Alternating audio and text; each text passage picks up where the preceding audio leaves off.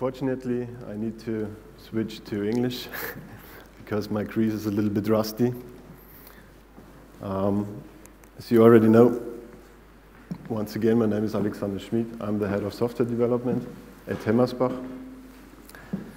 And the topic is how to promote innovation in the software development process. To give it a start and to have a context what we're talking about, I would like to have a few words on Hemmersbach and what we are doing and who we are. As you can see, Hemmersbach provides IT services globally. And when we are talking about IT service, we're not talking about consulting services or doing custom software development. No, we repair hardware. And we do not only repair, we also do maintain. We do update, install, configure, move, and replace hardware. To keep it simple, we do everything what is necessary to keep hardware up and running.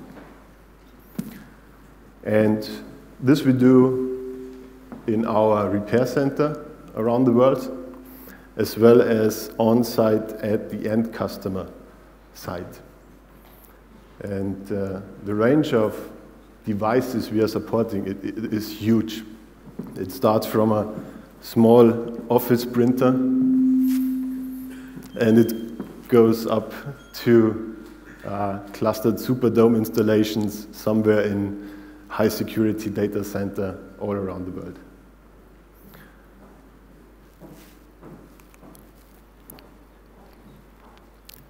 Our customer, to make it short, are all the big hardware manufacturer, as well as some global IT outsourcer, like IBM, HP, Lenovo, Fujitsu, Dell, but also HCL, Accenture, Wipro.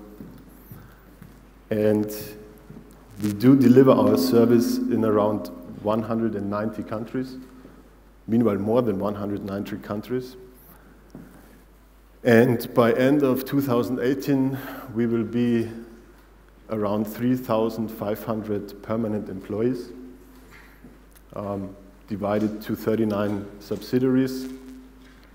And we are also supported by nearly 1,000 Hemmersbach authorized partners. We are growing like hell, but healthy. And that's why we are also one of the fastest growing companies in Europe.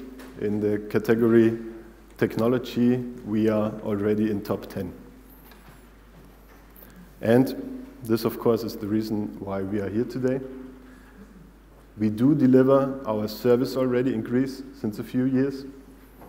And what we now not try to do, we will do it.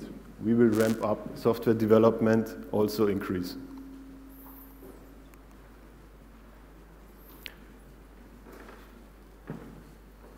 To now build a bridge between Hemmersbach and the topic of today, innovation, I picked a very good example about what we did in the recent past. You need to know that for service delivery in general, there was no industry-wide standard defined. So the idea was to define a theory, develop a theory, which will make sure that delivery will always have the same quality. There should be cost improvement, of course. And we want to have perfect service. And that's why we founded the SDC.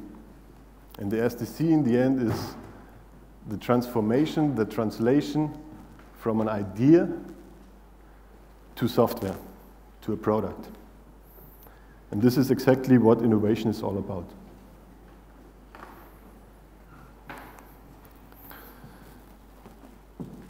So first of all, let's define what is innovation.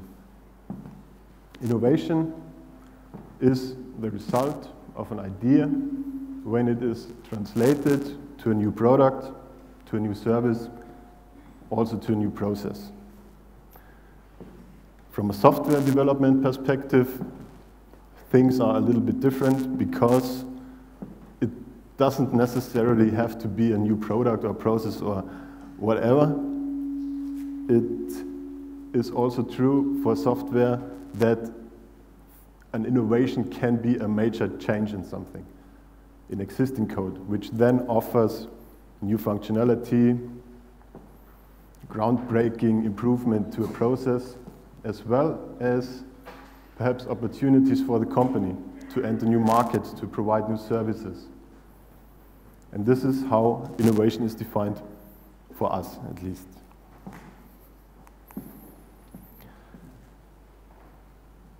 I completely forgot to tell you that all this is not an academical approach.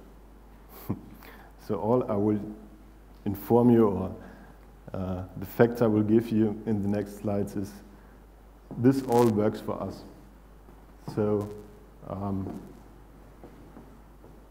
to give it a start, let me use a paradigm.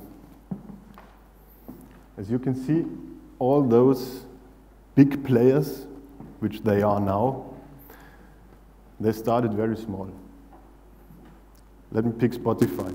There were two guys, and they had a very simple idea. They wanted to make all the music in the world available to everybody. And initially, the service should be ad-based.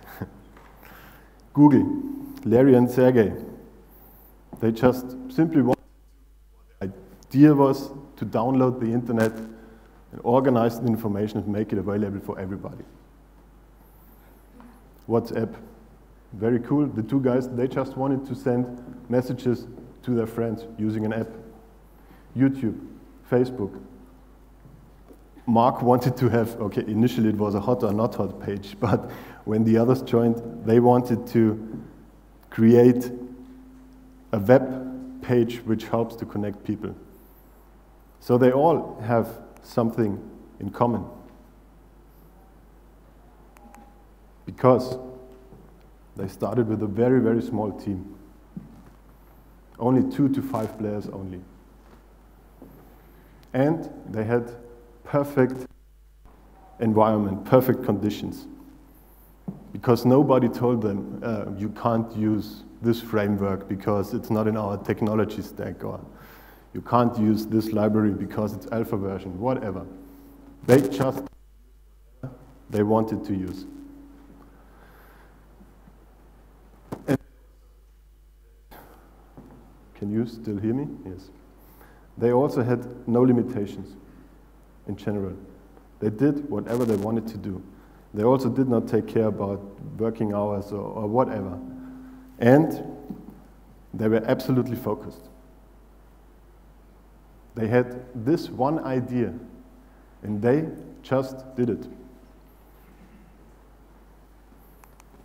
So the idea is, or the approach we took is, that we use these findings and make it available for software development in general. And this is what we did. In Hemmersbach, we decided that we only have 5 developers in one team.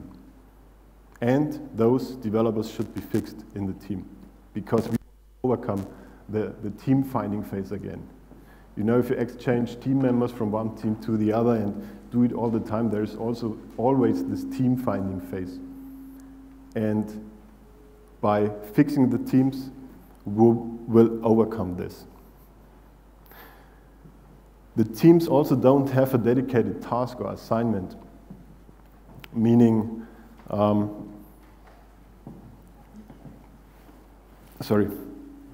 teams will not be fixed on one piece of code, let's say. Because if you do so, you will have specialists in this regard for only this piece of code or for this feature or for this feature set. But there will not be any innovation anymore, because the developer, they know exactly what they did and they will do it the same way again and again. It's very fast, no doubt about that, but you will lose the second view, the third view.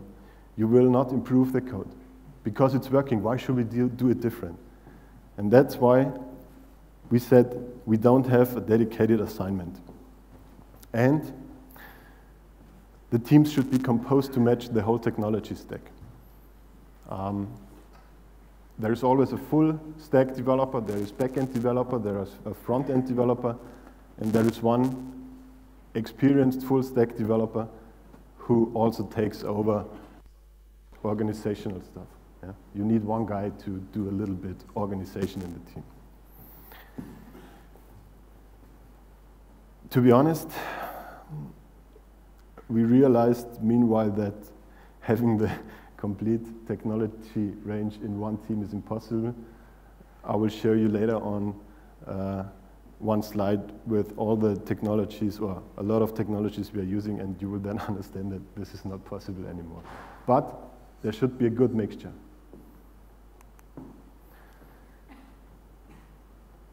Do you remember what I said about the environment Google had, Larry and Sergey?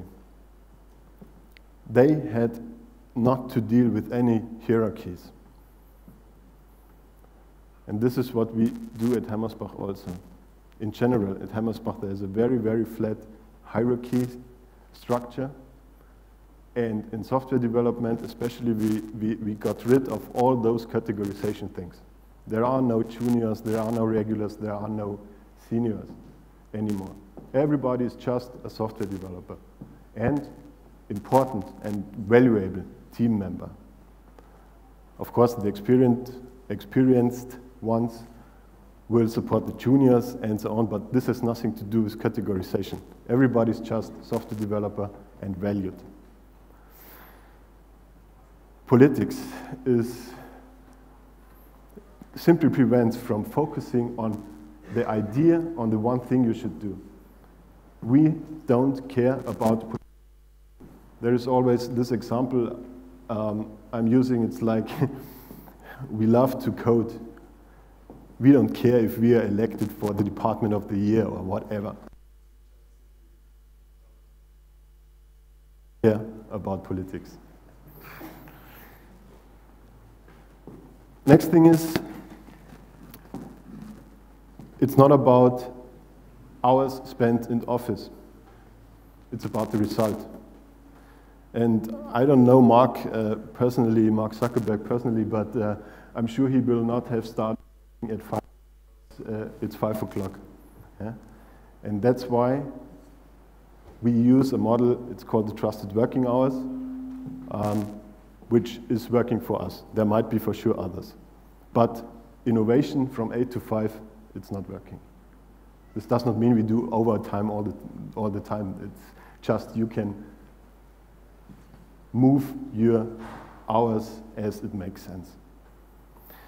And then the most important part is that if the company, if the management don't have openness to experiment and fail, the developer will start to go the safe way, to always take the safe way. Because it worked once, it worked twice, so they will not try to do anything else. They will use the same technology, the same snippet, whatever. The feature will be there, but innovation for sure not. Then there are some hard facts. There are a lot of, soft facts, sorry. There are a lot of, and I don't want to go too deep into detail, but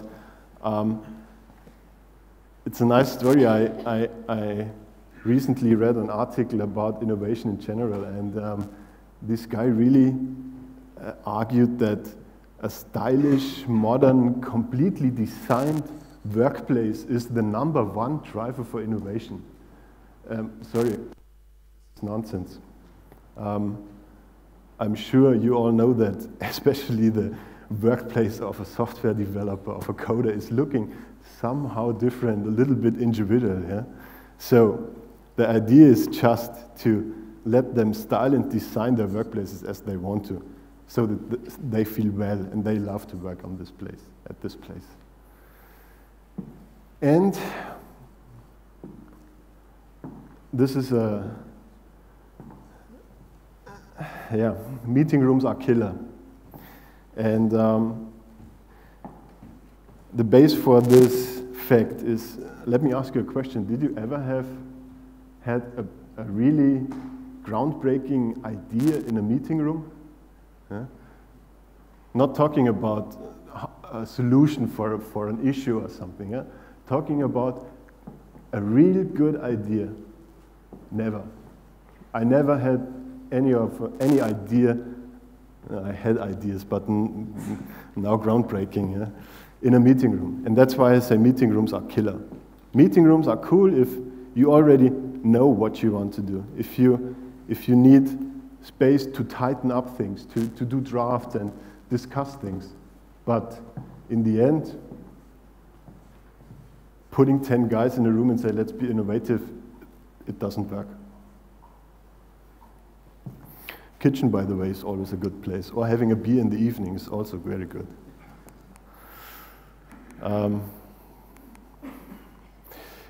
There is no need to talk about that developer love technology and modern hardware, so of course we should provide state-of-the-art hardware. And there is also this thing like, one guy requested a 5th monitor, and it was like, why do you need 5 monitors? Yeah, it's bullshit.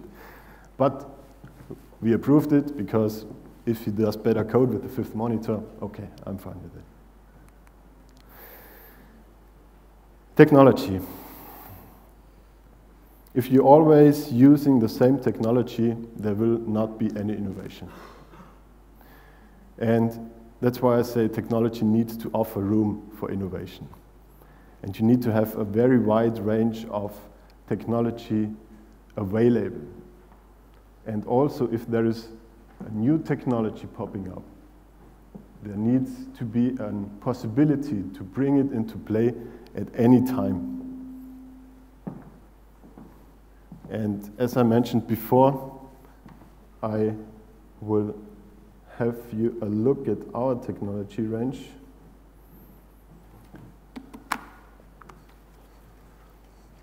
Sorry.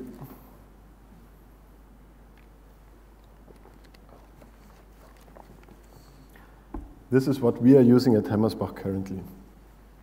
It's not a full list. But perhaps now you're understanding also why we can't have the complete technology range in one team of 4 guys. But what also is very important is that in times of Kubernetes, microservices, horizontal scaling, all those technologies, you for sure know that the complexity moves from application more and more to environment. In simple words, you can solve things with environment technology, which you had to code months, years before. And that's why we also decided that we don't have a hard cut between application and environment. The developer needs the possibility to play with new technology because there's always a chance of solving issues or even doing things which were not possible before this dedicated special technology showed up. And if you do a hard cut, the developer will not know that. And that's why we said no hard cut. And by the way, there is no need to mention that it's fun to play with new technology. Last point on my list is the freedom to choose the preferred tools in IDE. There are currently companies out there who really define a company-wide tool set and an IDE which has to be used by all developers. Doesn't make sense. It's not about the tool, it's about the code produced by the tool. So every developer should just use the tool and the IDE which he is used to and which he can use to provide good code. Oh. Okay. Oh, is it very bad if I go in overtime? No? Because my 20 minutes are over, but I will go on. So, one thing which is true, since I started professional software development 25 years ago, once there are too many layers involved, discussing things, drafting things already, before it's handed over to software development, there will not be innovation. Because you will lose important information on the way to software development. Things get blurred, watered, yeah? And if you're working with distributed, multi-language teams, as we do in Hemmersbach, things are even worse. And that's why we decided to go with a model which only has 3 players. The first one is the feature round. The feature round is an institution which just decides if an idea will be realized or not. That's all. Very, very high level. Of course, there is some business value analysis, but we also give ideas a chance where the use case, the business model is not yet clear. The next player is the architecture round. It's an historically grown name. The architecture round will not define a final architecture and define boundaries the software developer needs to deal with. No, it's just about thinking the idea through and perhaps have a solution or a draft about the architecture round would do it. Because in the end, they just should provide thought-invoking impulses to the development team. And then there is the development team, and they just do it. Of course, we need supporter. We have a process owner, the MC, we call him. He is the single point of contact for the development team. If there is anything needed, if clarification needed, whatever. Business specialist, who is the one to clarify all things related to how is this done in real life. Yeah? How do operations use this feature, perhaps, if there is something existing in this direction. Of course, we have tester, we need DevOps, we need GitOps, we need UI, UX design teams. The complete supporter list. One quick view on our process flow. You need to know that ideas at Hemmersbach can be raised by everybody. It can be a user, it can be the feature around the software developer team itself, the architecture around. Everybody can raise or can bring in ideas. And feature around, architecture around, I already talked about. Then there will be a meeting which we call the presentation, where the architecture round and the team meets. And they are just discussing things. They are just discussing the idea and what can be done, and as it is the job of the architecture round, provide thought-provoking impulses. And then the team, they will lock themselves up, the development team lock themselves up for 2 days. And we fixed it by 2 days because we realized that even if you allow 2 weeks or 2 months, there will always be changes after this period of time. And that's why we said 2 days, and because we Hemmersbach, then do it, at least in a prototype version. I need to hurry up a little bit. So after 2 days, we have a breakdown review. Of course, we want to discuss with the development team what is the outcome, what is the draft. We have then an implementation. If you want to compare it with Scrum, it's the sprint, of course. It's 1 week sprint. And this we do without any further grooming, planning, meeting, whatever. The only thing we do is we meet once a week, just to clarify, is the ship steering in the right direction? Is everything cool? Do you need something? And then we do a review if we want to have it with Scrum, where everybody can join and can see what is at least the prototype and the realization of this idea. Last thing, to summarize the process requirements, you need, of course, a team that thinks outside the box. If you only have technology-focused coder, there will not be innovation because they need to know the process and also the business knowledge in the team. No predefined time spans, never stop a discussion. As long as there is no I'm right situation, there might be always an idea at the end of a good discussion. No unnecessary meetings, I already told you. And in order to come to an end, very important, and not only for innovation-promoted software development, common sense, logical, simple thinking. This is what helps immensely in all areas. I'm sorry, I'm 5 minutes in overtime. There is no time left to answer your questions or to discuss things, but I really love to. Suggestion is jump over to our Hemmersbach exhibition stand. You will find me there, and we will for sure discuss things if you want to until the doors are closed. Thank you very much.